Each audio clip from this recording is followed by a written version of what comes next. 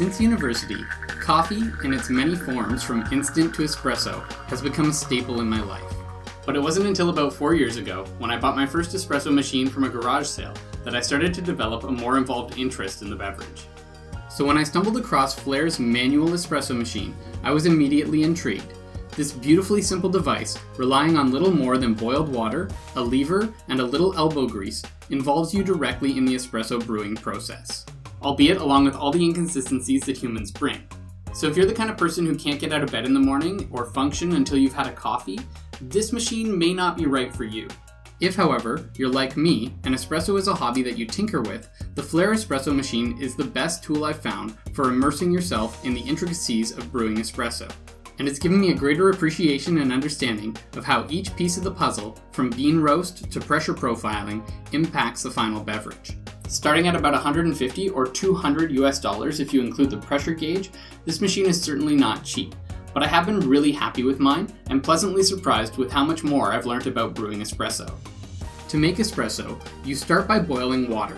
While your kettle does its thing, prepare the brew chamber by sliding the stainless steel plunger adapter into the barrel and placing it upside down in an empty glass. You can then slide the plastic funnel atop the portafilter and zero their weight on a kitchen scale. Once the water is boiled, fill the brew chamber glass until it's completely submerged. This ensures that the chamber doesn't suck the heat out of the water while brewing. While it heats, grind about 17 grams of fresh medium roast beans into the portafilter.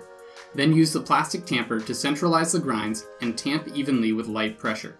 Once you're happy with the tamp, place the dispersion screen atop the portafilter, remove the brew chamber from the hot water using tongs, and be careful not to burn yourself on the hot steel. Press it into the portafilter, fill it up with hot water, insert the pressure gauge, and apply pressure using the lever.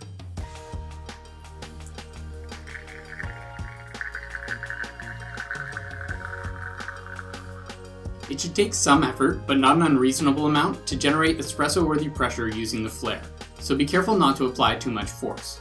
If you find that it's taking a lot of effort, you may have something else wrong like grind size that you may have to revisit in order to make it work.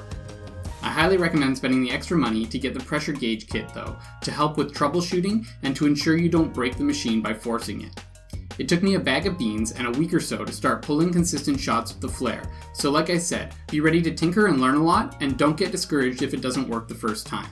But now that I've started to get a grasp of it, I'm quite happy starting my days with an iced latte and the pride that comes with understanding a little more about how the beverage was formed.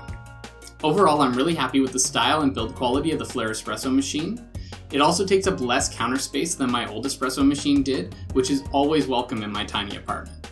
The biggest drawbacks of the Flair are the time it takes and the lack of steaming wand for frothing milk when making specialty drinks. To get around this, I picked up a simple frothing jug, which does a decent job and saves a little time.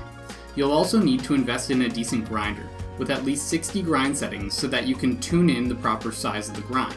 This isn't cheap and is where I spent most of my time when tinkering. At the end of the day, the Flair is a beautiful tool for making great espresso, but you'll have to learn how to wield it properly. If that's something you're interested in, consider picking one up using one of the affiliate links I'll leave below to help support this channel.